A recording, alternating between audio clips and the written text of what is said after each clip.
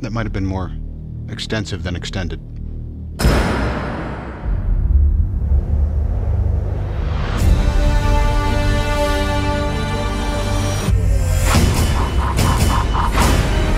Got a lot of apologies to make.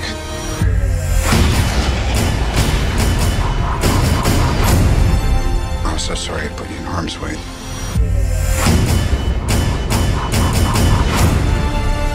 You gotta find out who did this. You'll never see me coming.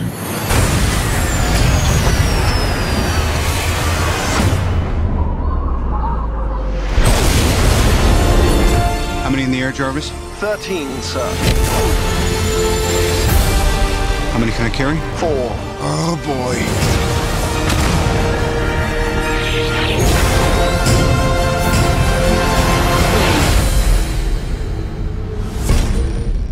I chose to show this extended look at Iron Man 3 instead of the straight, short Super Bowl spot that they aired on Sunday because I thought it was really underwhelming during the game.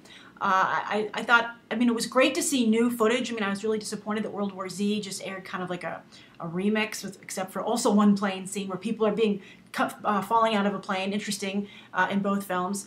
So I was disappointed that World War Z kind of didn't give us anything new. So I was happy to see new material coming out of Iron Man 3 for the Super Bowl, but I feel like I don't like what they chose so much. This extended look, I love Robert Downey Jr.'s joke at the beginning. He's great. He just continues to be the secret weapon of the Iron Man films, and I believe to a large degree holding up the entire Marvel Cinematic Universe. So he's earning the huge amounts of money they're paying him, but not just up front. He's truly earning it because he has back-end deals on the films.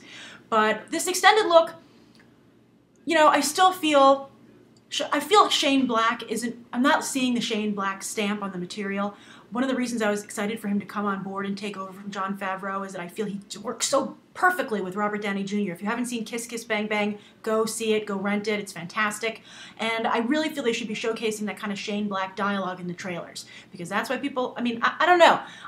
We're divided on this. I know a lot of you prefer Iron Man 1 to Iron Man 2. I'm an Iron Man 2 fan, so there's a mix of what we're looking for to get out of here. So I don't know, maybe Marvel Studios said a lot of people didn't like Iron Man 2, Shane Black, so I want you to look at Iron Man 1 and make something closer to that. So we'll see. I would have also liked to see more Mandarin, especially because Robert Downey Jr. has been saying such nice stuff about him, and he's doing some exclusive interviews over at Entertainment Weekly, and he's saying Ben Kingsley's going to steal the show. I don't know. I'd be surprised if anyone could steal anything from Robert Downey Jr., but he's saying that Ben Kingsley will.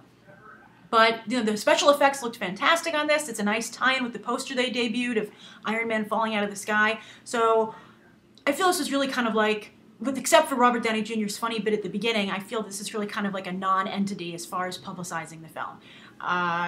Wasted money, I don't know. It keeps the conversation going, but I feel that Disney could have run a better spot here.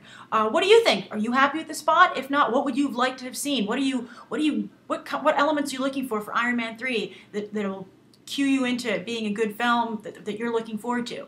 Write your thoughts down below. Check out my other reviews of the other Super Bowl trailers. And as always, thank you for coming to be on the trailer for the latest trailers and these quick snapshot reviews. Thanks for watching. Bye.